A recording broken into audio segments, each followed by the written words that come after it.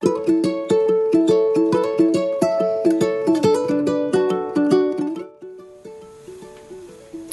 so in this project we've taken GrovePi, which is a add-on for the Raspberry Pi that you can connect multiple sensors to the Raspberry Pi with.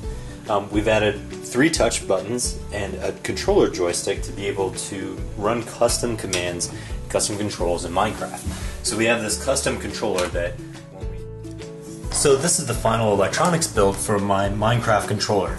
I've got 3 touch sensors. The first one is on D4, the second one's on D3, and then finally I've got a touch sensor on port A0 on the GrovePi. I've also got a joystick that I'm going to tie into A2 to allow me to sort of move around and jump. You can see a little bit inside this custom box that I made for my controller. You could use any box you like, but I've taken all of my control sensors, punched little holes in the in the cardboard, and then used some metal ties just to hold them in place. And I've run the sensor wires into the Raspberry Pi, or into the GrovePi sitting on top of the Raspberry Pi. And I've also run an HDMI cable in there and a power source, and I'm running Raspbian for Robots on the Raspberry Pi.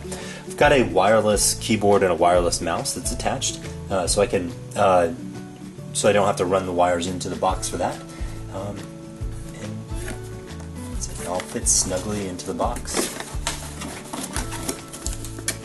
Slims down, and I have my custom controller here. So in this project we've taken the GrovePi, which is an add-on for the Raspberry Pi, we've hooked up a few different sensors to it, and we've created our own custom Minecraft controller. So what I've got in the background is a Python script, which is reading these 3 sensors and this joystick.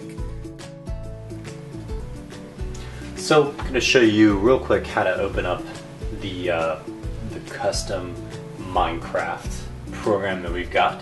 If you go down to menu, the first thing we want to start is under games. After we've done our installation, we should have Minecraft. So if we open that up, see it have the option to start a game. Also want to open up Python 3. It's the programming language that we're going to run our example. So under programming, go ahead and open up Python 3 idle here. I'll take a second to open up. And you'll see the shell for Python 3 opens up. I'm going to go ahead and just minimize this. There, Minecraft's out of the way for a second. And then we'll open up the project file. This one is, I've saved it to the home Pi directory. You can go ahead and click on Grove controller. So the code pops up. And we'll go back to Minecraft and we'll start a game. I've got a world that I've already got running, but you can create a new world. You can see I've already built decks there. And let's go ahead and escape back out with the game running and go to our Python program and go to run module.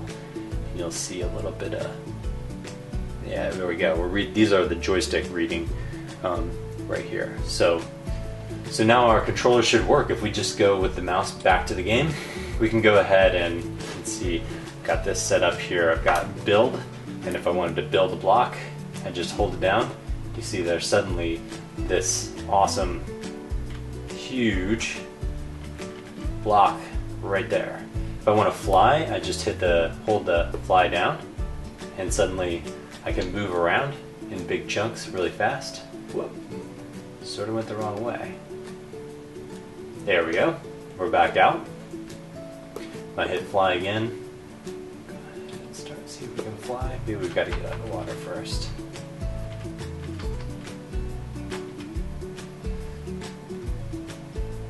Yeah. Go towards the big decks in the sky that we've built.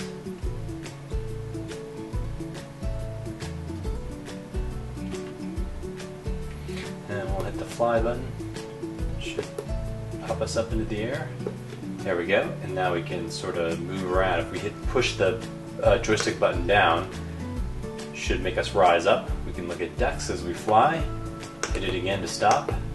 And then we can go around in big chunks around the world just by holding the joystick to the side.